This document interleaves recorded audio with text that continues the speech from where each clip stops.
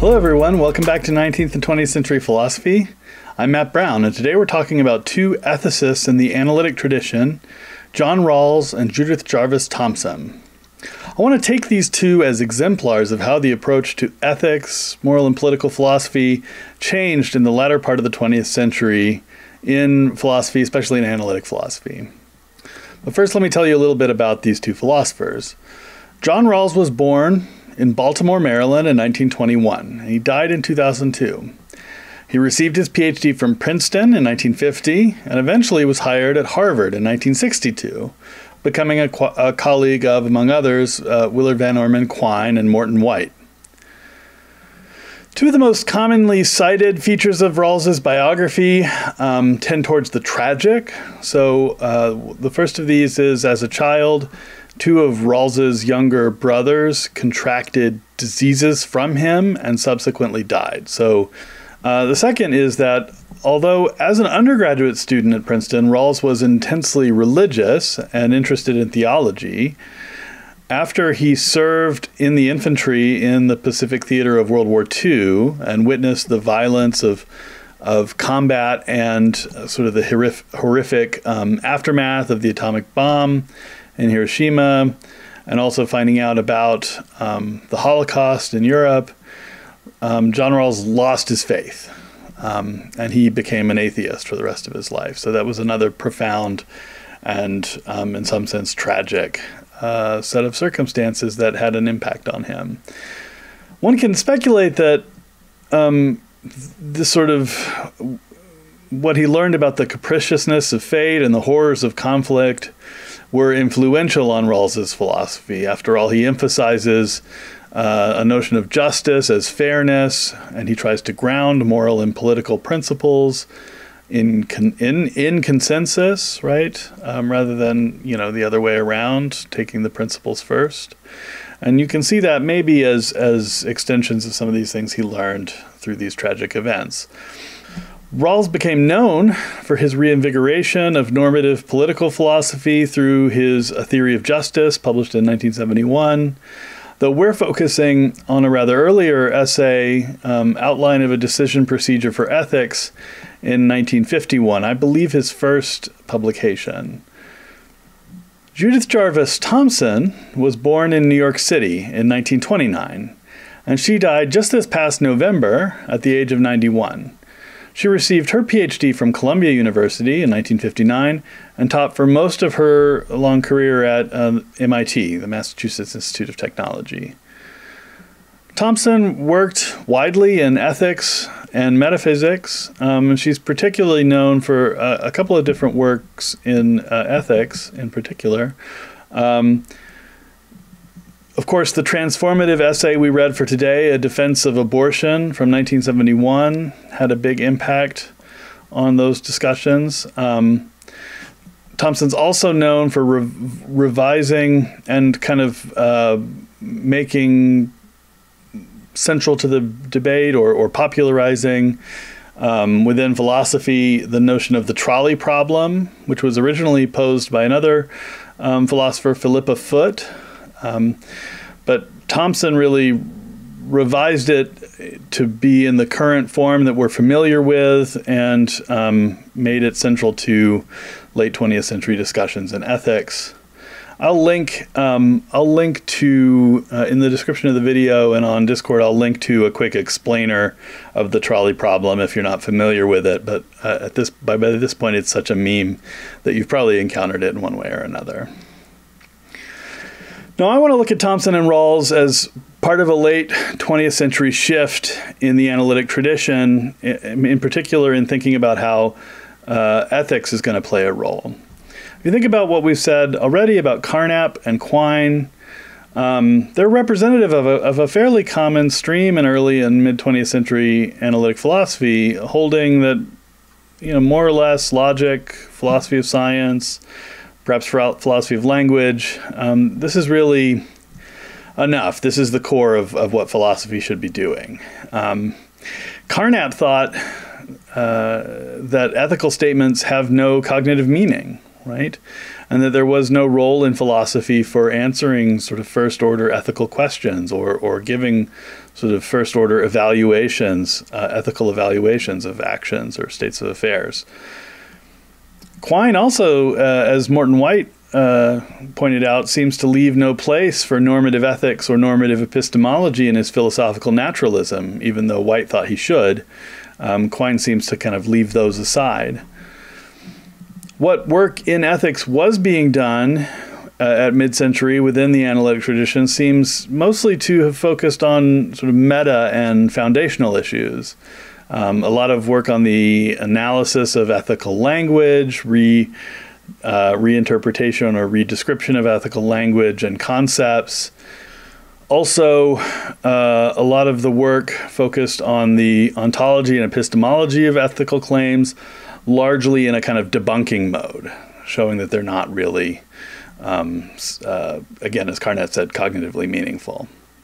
So Rawls asks us to kind of shift gears away from these kinds of meta-level questions, back to sort of more first-order normative questions about ethical actions and ethical principles.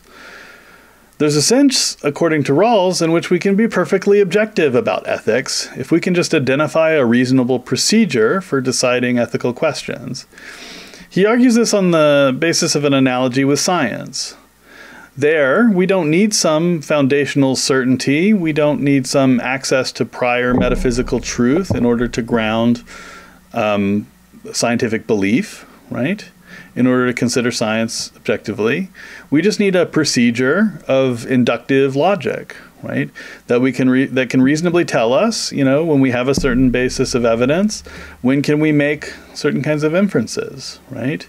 So we need statistics and we need logic that can tell us, when we're justified in doing that. And so it is too for ethics, according to Rawls. So for Rawls, the focus of ethics is to identify principles that can justify our actions. And those principles, they don't come from some kind of transcendental realm. They're posited and grounded in the consensus of considered judgments of competent judges under certain conditions. Now, there's a lot packed into that sentence. What is a competent judge? What is a considered judgment? What are the additional conditions that might be required? And those are aspects of Rawls' arguments that we can get into in our discussion. And he gives us, sort of as an example almost, 7 such principles. A rather messier theory, by the way, than the one he would be known for 20 years later. But what interests me is not so much the principles, the structure of principles that he proposes, but the approach, right, to saying how we can kind of come up with a procedure for deciding. Rawls focuses on our everyday need to make moral judgments and evaluations in order to act and react and deal with the issues that come up, right? So this is something that we all do, right? We all make moral judgments every day, right? Sometimes we do this in a kind of biased and self-interested way, but sometimes we do it in a more conscientious and fair-minded way. And Rawls thinks we can identify the difference and rely on this latter kind of judgment in thinking about ethical principles, right? So insofar as there is agreement or even reasonable disagreement that can be identified, we can take all those particular judgments and propose principles that, if we held those principles and we deduced our what we ought to do and how we ought to evaluate things from those principles, they would justify the particular judgments that we do make, right? So, and then we might, if we also find the principles then particularly compelling, might actually on the margins revise some of our individual judgments. Right? So Rawls is grounding his ethics in this everyday activity that we cannot avoid. And in a way, he's just untroubled by its status, as we are when we make everyday judgments of what to do, and when we make everyday inferences about what to believe. Rawls would later refine this method into what he would call reflective equilibrium, specifically modeling his work after Nelson Goodman's work on the justification of inductive logic. So that's Rawls. Now, Thomson, at least in A Defense of Abortion, is less concerned with finding principles that can justify our actions and evaluations. Rather, she's interested in a specific and pretty socially intractable quandary of ethics. In other works, she might be more interested in principles. Her work on the trolley problem, for example, is a little bit more focused on principles, although there's still pretty specific principles. Now, Thomson does not appeal in a defense of abortion, as Rawls would have it, to everyday common sorts of judgments. Rather, she uses quite imaginative thought experiments. These thought experiments are meant to have two features. One, they make more clear the important features of the ethical questions at issue. And two, we seem to have more obvious intuitive judgments about what is right or wrong, good or bad in the thought experiment than in the original case, right? So insofar as we have a lot of disagreement about the primary issue that we care about, abortion, the permissibility of abortion, in the thought experiments, we're supposed to have less disagreement, right? And that's how the argument's supposed to work. So Thomson, in other words, depends on a kind of argument by analogy. If we accept, as the anti-abortion advocate argues, that the fetus is a person, then the question of abortion is analogous in the relevant ways, for example, to the violinist case. Since it is clear, according to Thomson, that we are not obliged to support the violinist, that's an intuitive judgment that can be justified with some other thoughts at that level. So since it's clear that we're not obliged to support the violinist, a woman is likewise not obliged to carry a fetus to term. So abortion is thus permissible. That's the general structure of all of the arguments in a defense of abortion, that kind of argument by analogy. This method is similar to Rawls's in that it seeks to ground a decision in agreement about ordinary judgments about specific cases. It's different from Rawls in that it doesn't sort of do so in relation to principles that are explicated from those judgments. And it is different from Rawls also in that it looks at different judgments about different kinds of cases. So we can ask a number of questions at this stage. What sort of intuitive judgments are more reliable? The kinds we make regularly every day, as Rawls emphasizes, or judgments about extreme or unusual cases of the type that appear in Thomson's essay. Another question we might ask is, can we really reason about these ethical questions without getting into principles of one form or another? Or, on the other hand, are general principles more dubious, and thus reasoning by analogy more reliable? So there's lots of different views about exactly how this should go, and some healthy discussion to be had about methodology within ethics. But, although the range of topics has changed over time, a lot of work in ethics today works in similar ways to what Rawls is describing and Thomson is really practicing. Overall, the debunking focus of analytic philosophy has waned, especially since the end of the 20th century, as traditional topics concerning ethics, metaphysics, aesthetics, and other areas of philosophy have kind of returned to focus. It's now pretty rare to see philosophers using techniques of metalogic, as Carnap would have it, or conceptual analysis, to try to reduce such questions to a matter of language or to eliminate their consideration entirely. Instead, it seems like analytic philosophers mostly try to talk about philosophical questions on their own terms, right? To take them seriously, to get clear about the issues, the concepts, the theories that are at stake, and try to articulate the strongest possible arguments in favor of this or that position on the issue. In other words, I think a lot of convergence of analytic philosophy with traditionalist philosophy.